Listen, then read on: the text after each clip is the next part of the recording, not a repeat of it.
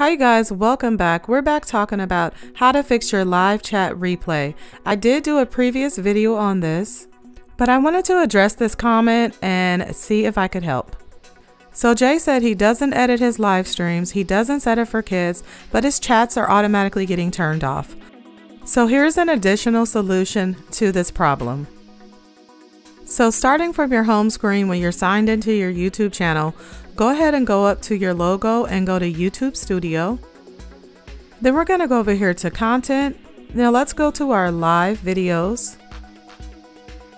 Then I'm going to go down here and look for Settings. Once you're in Settings, you're going to go to Upload Defaults, then Advanced Settings. All the way down here, you'll see Allow All Comments. If you don't have that checked, then that could be another reason why your live chat replay is not working.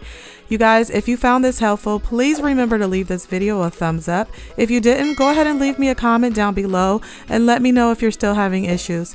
Thank you so much for watching. I'll see you guys next time.